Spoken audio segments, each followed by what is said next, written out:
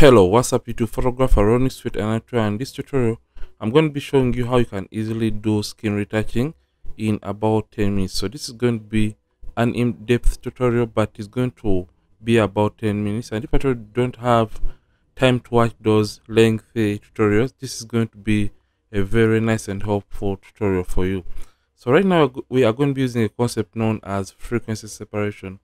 Frequency separation basically is a skin retouching technique that divides the image into the high frequency layer and the low frequency layer. So without further ado, let's get started. And if at all the video is helpful, make it a point that you hit the like button on the video so that YouTube can push and recommend this video to many people out there. So you're just going to come to the background and press Ctrl J twice to create those layers, and you're going to name this into low, and you're going to name this into high. So usually the low frequency layer contains the colors, and the high frequency layer contains the textures. So come to the low frequency layer, deactivate or hide the high frequency layer, then come to filter and come to blur right here and come to Gaussian blur.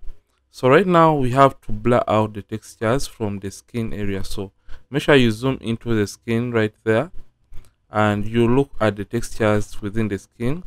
So you're just going to start taking the radius up to when you're just starting to lose out on the details in the skin area. So radius of about 6 is okay for such an image. So you have to blur out the details and simply come and press OK. So your radius may be different from the one that I'm going to be using for this very image. So make sure that you use a radius that suits your image. Like I said, we come to filter, blur, and come to Gaussian blur. So we simply blur out the textures from the image. So I'm just going to be using a radius of 6 because this works best for me for this kind of image, and I'm just going to simply click on OK. So you have to blur out and stop at the point when your image is losing out on the textures or the details within it in the skin area.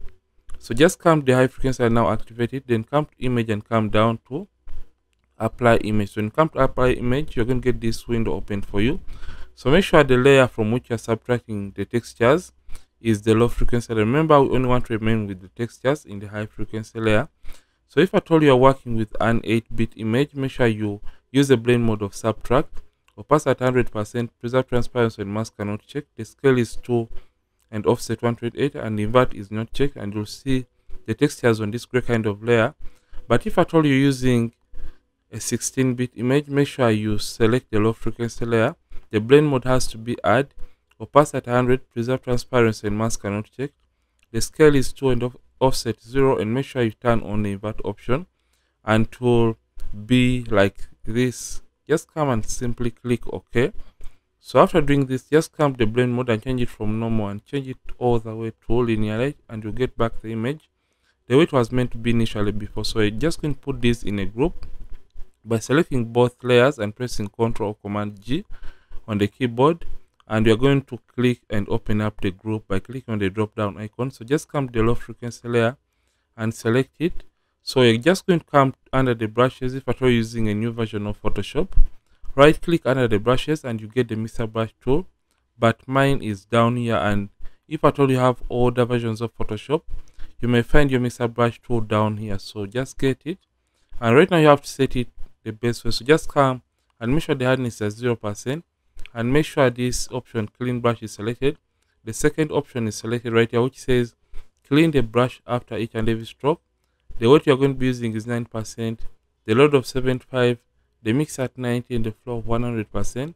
Then also make sure sample all layers is not checked, because we want to only mix the transitions within the skin area in the low frequency layer. Make sure sample all layers is not checked.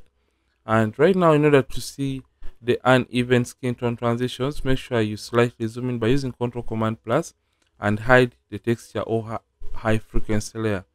So just going to start evening out the transitions within the skin using the Mr. Brush tool. And how this works, you mix colors that look alike so that they can really look better and transition better regarding the skin tone area. So just going to come and blend those transitions to look a little bit good or even better. So just going to blend those colors. So this is how to use the Mr. Brush tool, and how to use it. If at all your Mr. Brush tool is showing a plus icon, press the caps lock key, and to increase or decrease on the size of the Mr. Brush tool, you can use the open and close brackets on the keyboard. So just come and even out the skin tone area just like that. And for full body images, really you don't have to do so much like the close-ups or those headshots. So you're just going to also come on the neck area and also work on the neck area and blend even the hands right here. So basically this is how you can use the Mr. Brush tool to blend or even out the transitions within the skin area. And with just using the Mr. Brush tool, let me show you what we have just achieved by just using the Mr. Brush tool. So turn on the texture layer and you can see the before and the after for just using the Mr. Brush tool to even out the transitions within the skin. So when you're done using this, you can simply stop right here for full body images and you go straight to remove blemishes. So select the high frequency layer and get your clone stamp tool. For settings, I prefer to use a hardness of 0, opacity and the flow of 100%, and the mode is normal. Then sample is on the current layer because we want to work on information within the high frequency layer. And right now you can zoom into the image right there and you start cleaning up this. So how the clone stamp tool works, you hold down the alternate key on the keyboard and left click on a clean area and simply release the alternate and left click over the blemish that you want to clean up in the skin area. So that is how the clone stamp tool works. So if at all you're using Mac, make sure you hold down Option and left click to sample clean skin and left click to paste it over the blemish. So make sure that your clone stamp tool is always bigger than the blemish that you want to eliminate so that you can easily replace it with clean skin that you copy from a nearby area. So that is how our clone stamp tool works when you're trying to clean up or remove blemishes from the skin area.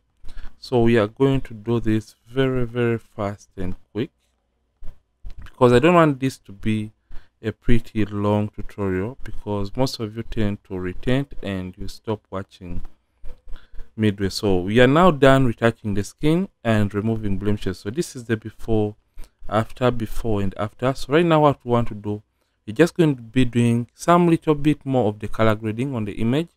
So just going to come to the hue and saturation adjustment layer and we're going to come to our reds right here. So in come to the reds, come and simply take the lightness down for the reds a little bit. Then you're going to come and add some contrast within the image because I feel like it's lacking more on the contrast. So 12 is fine for such an image. Then come to selective color and simply select the black channel. So come to selective color and select blacks and simply intensify the blacks to make the image pop a little bit more and also darken the blacks. So we are also going to take down the yellows just like that. And this is going to make the image better. So if at all you want to make the whites look even more white or whiter, you can come to the whites right here and simply eliminate the yellows within the white area, and that is going to make the white area a little bit whiter. And right now we just want to, you can see, I'm just going to group this and I'm going to group the color grading by pressing Command and selecting all of them and pressing Ctrl G to, so this was for our frequency separation and this is for our color grade. So I'm just going to show you before and after for the color grading.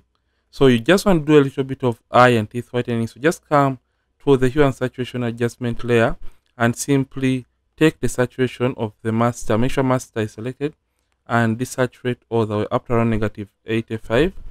And make sure the white layer mask is selected and press Ctrl or Command I on the keyboard to invert that effect. And simply come to the brushes and get a soft round brush. Make sure the hardness is at 0, opacity and the flow at 100%. Then make sure in these color swatches you have black and red by clicking on these two small boxes. And make sure white is on top, or you can use X on the keyboard to switch between black and white.